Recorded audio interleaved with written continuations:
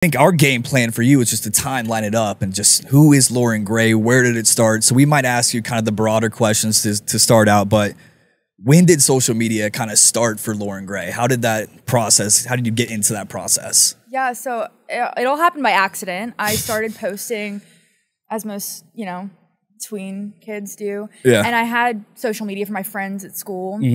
But I never looked at it as a career. It was like collage pictures of me and my friends. Yeah. Then I started making videos on Musical.ly, and I was using it kind of as like a, do you remember Dub Smash?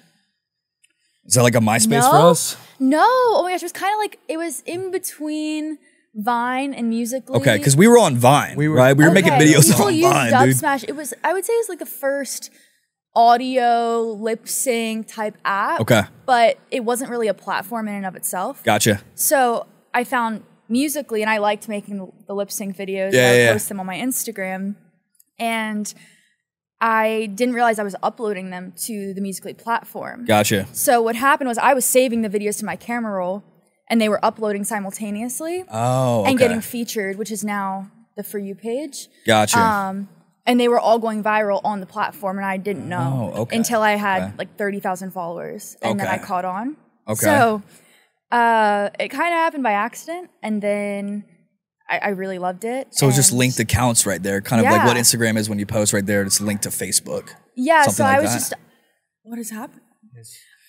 Pool Party. party. Yeah, Why aren't we there? I know. We're gonna go out. We're gonna go right after that. What's going on? Yeah.